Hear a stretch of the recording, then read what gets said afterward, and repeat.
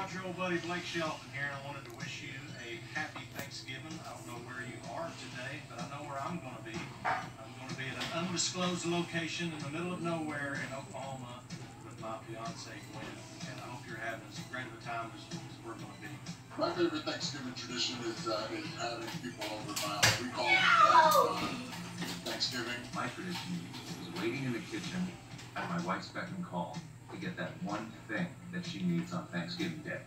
Whether it's a condiment, an ingredient, the turkey itself, guys, make sure you're willing to go on Thanksgiving Day into those grocery stores and get what your wife needs to complete the meal. My Aunt Joy, she recipe, she died a few years ago, but we keep this going. We used to make it 7 pot roasts. I know a lot of people got their own little different ingredients and stuff.